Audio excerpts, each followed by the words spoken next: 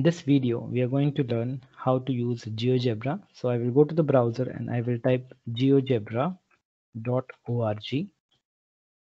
Press enter.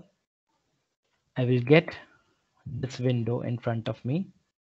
Then I have to click Start Calculator. When I press the button Start Calculator, a new window will open for us. Now, the GeoGebra calculator suite has opened for us. Here you will have three tabs. One is Algebra, which is already open, where you have to type your input. The second tab is of tools, where you can see various tools. The third tab is for table. So we will see all these things in the later videos.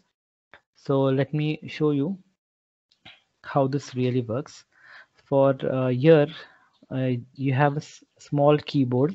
If you press that, a virtual keyboard will open for us, from where we can do some typing work also.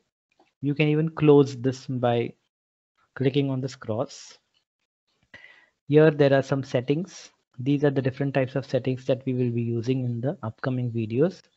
You can zoom out, zoom in, anything from this particular thing.